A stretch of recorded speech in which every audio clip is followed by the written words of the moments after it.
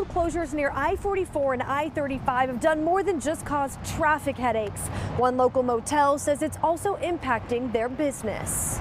Because of the road being closed, my local traffic is less. Truck stops, motels, and businesses sit waiting for customers along I-35 near I-44.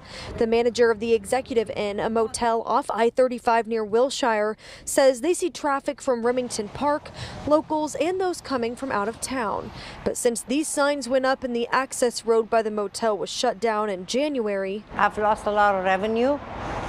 And because of the service road being closed. Motel manager says business has cut in half, if not more. I used to have like 15 to 20 rooms, but now it's like 7, 8 rooms or sometimes 5 rooms per day. The last few months we've been having difficulty paying bills.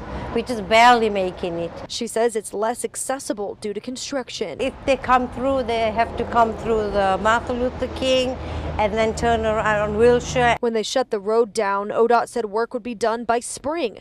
But spring came and went, so did summer, and now we're in fall, and the delays continue. Patel doesn't know how much longer she can take. I'm sure I'll have to shut down.